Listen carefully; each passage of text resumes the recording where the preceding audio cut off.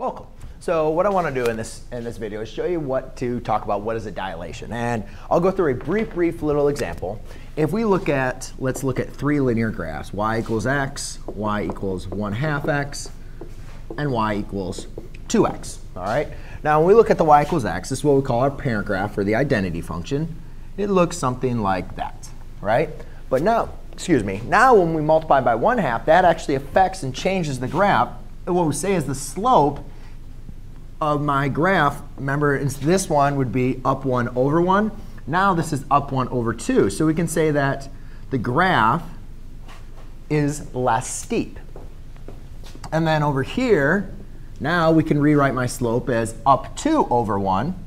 And we could say the graph has more steepness than originally my parent graph and at the one at y1/2. So what's important about is we have this identity function, right? This is what we're going to start at.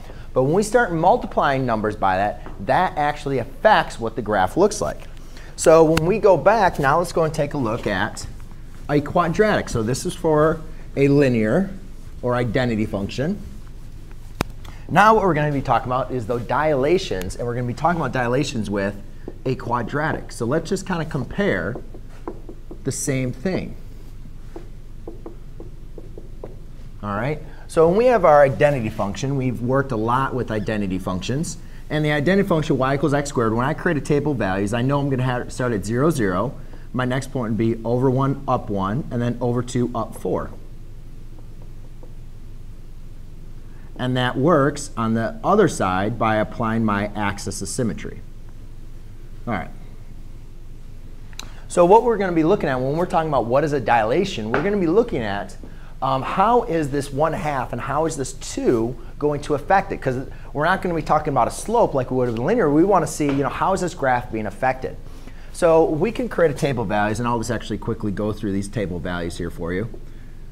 If I was going to do x, y, well, we know that at 0 we have 0, at -1 is 1, and at -2 is 4, at 1 is 1, at 2 is 4.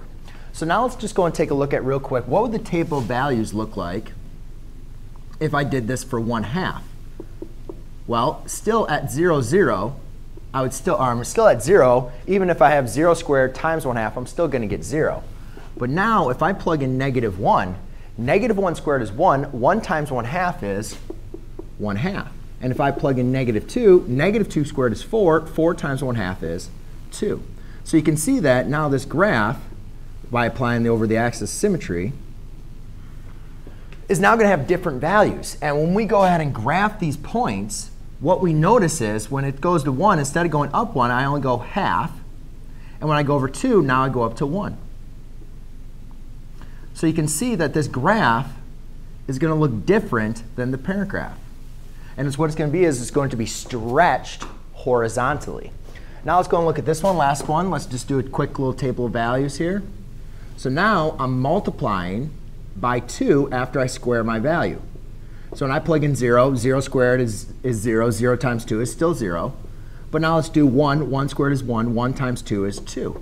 So now instead of going over 1 or over 1 up 1, now I'm going to go over 1 up 2. And then over 2, 2 squared is 4. 4 times 2 is 8. And this is going to be the same way on the other side by applying my axis of symmetry. So when I look at this graph, when I go over 1, now I go up 2. And when I go over 2, now I go up 8. 1, 2, 3, 4, 5, 6, 7, 8. And that works on the left side. So you can see this graph. This graph is going to look much different than my x squared graph. So now it kind of goes into, so what exactly is a dilation?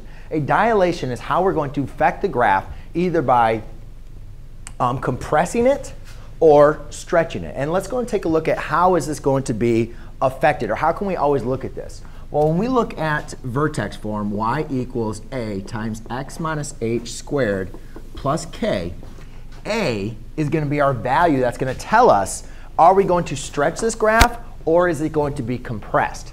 And the rule that we have for this is if the absolute value of a, because remember if it's negative, that's going to be dealing with reflections.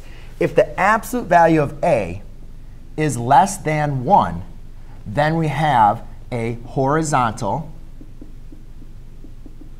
stretch. If the absolute value of A is greater than 1, then we have a horizontal compression. And that means we're compressing the graph. So all really dilation is just looking at is how is our graph being affected either by a compression or by a stretch. And our simple rule is just taking our A value and looking at the absolute value. If it's less than 1, then we're going to be stretching the graph. If it's greater than 1, which you can see, 2 is greater than 1, so we compressed it. 1/2 is obviously less than 1, so we stretch it. So there you go, ladies and gentlemen. That's your quick little tutorial on dilation. Thanks.